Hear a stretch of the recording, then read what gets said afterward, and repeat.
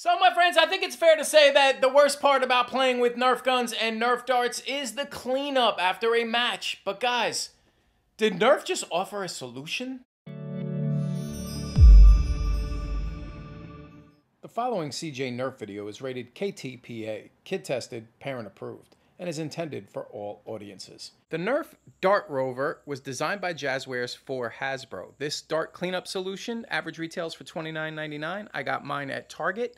Box claims that the bin in the back can hold 100 darts at a time. It comes in 6 pieces, unassembled, and is for indoor use only.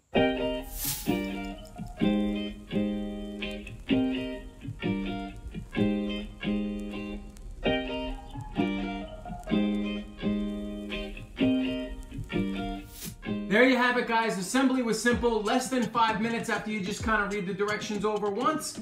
Very simple to use. No tools are actually required. The unit actually requires no batteries. Everything works based on the wheels. As they rotate, it rotates the teeth around to pick up the dart. Handle and wand itself actually has 6 different adjustment points, so simple. Push the button in, slide the handle down to whatever level you need it to be at. The net here in the back is supposed to be able to hold 100 darts before you'll have to empty it.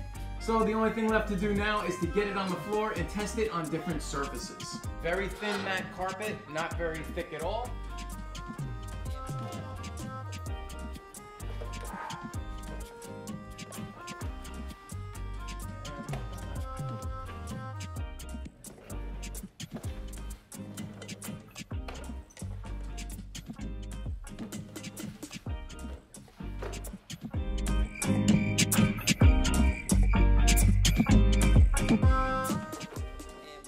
Kind of noticing that the dart heads sometimes stick in if you don't get them exactly right. I mean, it's not working as well as I thought it might. See, look at that. Perfect example. See how the dart head stuck between the teeth? That causes a problem when it tries to rotate in. So it's definitely not as smooth as I like. Like right there, that worked pretty good. But depending on how you catch the darts, like right there's another good example. It kind of sticks in between, so it's not as smooth as I would like. All right, guys, let's check out hardwood floors and see if we have any better luck.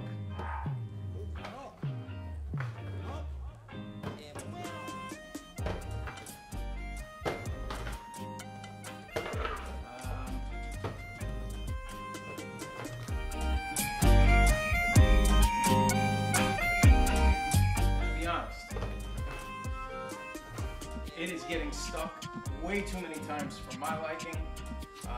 Not really working too well on hardwood floors. I mean, I'm going over these darts multiple times and they are not really getting picked up.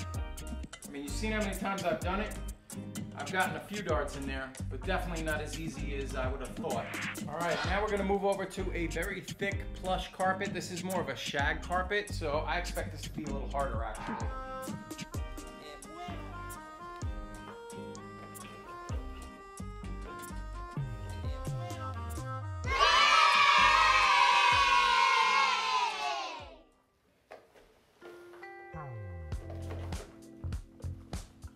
Surprise. That actually worked a lot better on a thicker carpet, so I'm actually pleased on a shag carpet. Guys, finally, let's go out here to my sunroom, which is more of like a linoleum tile. Let's see how it does on this.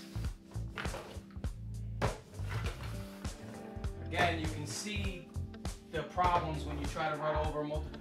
Ugh, God, you can just feel the frustration. I notice if you go perfectly straight on the dart, or parallel, it picks up far easier. But you gotta basically line up each one to the side of the dart, because if you start to... Okay, I think that's the secret, but see, that's the problem. See, if you get it wrong, it kind of almost crushes the dart a little bit, and that's not good. Right? But again, if you line it up parallel with the dart so it kind of scoops under it, you get a much smoother retrieve.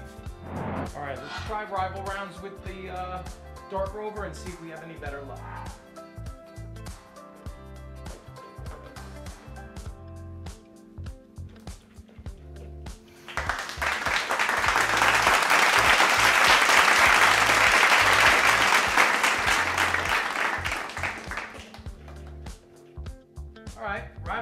came up fairly decent, but notice when I'm doing this, you can't have it kind of up like this in the upright position because these little blue things grip into whatever you're doing. So you have to be more on an angle, which means you're basically going to be walking over sort of bent over. And then that compresses the net, which is actually not the most efficient in my mind. All right, let's finish up with mega darts and see how these work. We're gonna try to go parallel with each dart to get the most efficient pickup.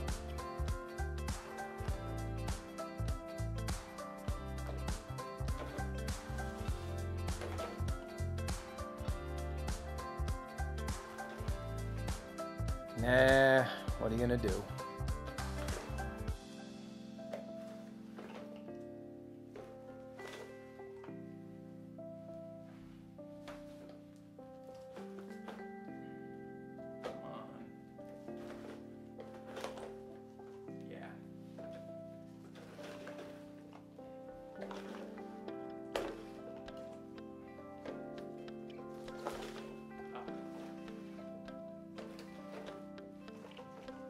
Alright, well there you go. Not as easy as I would like. Oh, my YouTube fam! I gotta tell you, I really wanted to like this product. I truly did, guys. After the price tag of $29.99 and the performance on multiple surface levels, this product just left me honestly feeling more frustrated than anything. The fact that I really couldn't stand straight up, I had to kind of hunch over to do it, and once you do that, it kind of compresses the net. And depending on the dart type, it wasn't as smooth or efficient as I would have liked it to have been.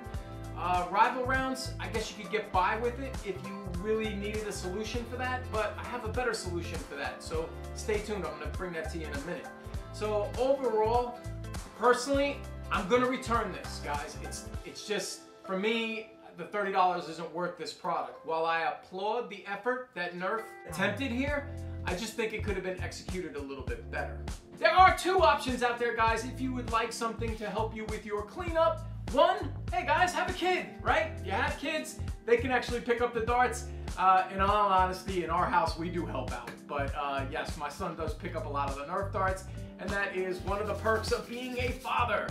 And two, guys, check out this product that Out of Darts brought to our attention last year. All right, guys, I think a more efficient way to pick up any kind of the rival rounds is with getting the Weasel Nut Gatherer. Check the description. I'll put a link to where you can get it on Amazon.